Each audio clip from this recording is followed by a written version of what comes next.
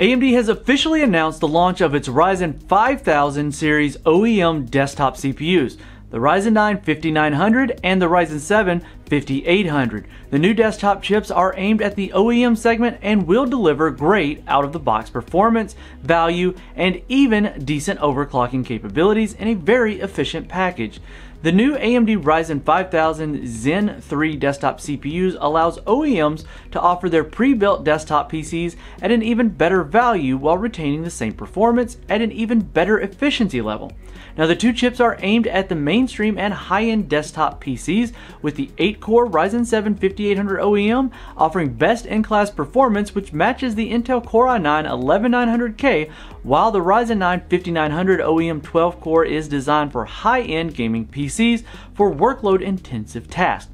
Now, the AMD Ryzen 9 5900 OEM features 12 cores and 24 threads, just like its X series counterpart, but the CPU has a base clock of 3 GHz and a boost clock of 4.7 GHz.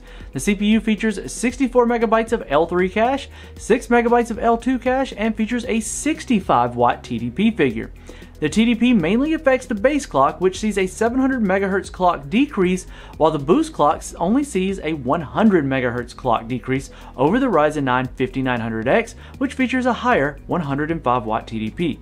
Now, the AMD Ryzen 7 5800 OEM features an 8-core and 16-thread configuration, and the CPU has a base clock of 3.4 GHz and a boost clock of 4.6 GHz. The CPU features 32 MB of L3 cache, 4 MB of L2 cache, and features a 65-watt TDP figure. The TDP mainly affects the base clock here again, which sees a 400 MHz clock decrease, while the boost clock, again, only sees a 100 MHz clock decrease over the Ryzen 7 5800X, which features a higher 105-watt TDP. Now, about performance and value, several OEMs including Alienware have already listed the new chips in their brand new AMD desktops. Alienware's configuration website for the Aurora Ryzen Edition gaming desktops gives us a good idea of how much value these chips are going to offer. The Ryzen 7 5800 is at least $150 cheaper than the Ryzen 7 5800X configuration, while the Ryzen 9 5900 is a whole $300 US cheaper than the Ryzen 9 5900X configuration. This is pretty good value for desktop CPUs that will retain almost 95% of their performance at far better efficiency. It also looks like the Ryzen 5000 series OEM parts from AMD feature a much better bin.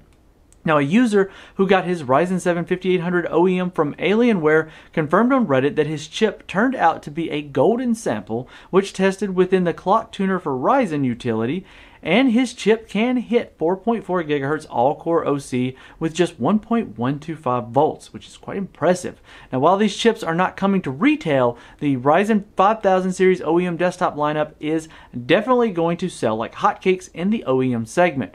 Now, the one that was missing from this lineup is probably the one people are most anxious for, and I really hope it doesn't end up being an OEM-only part as well, and that would be the Ryzen 5 5600. Only time will tell, and hopefully we'll find out something soon.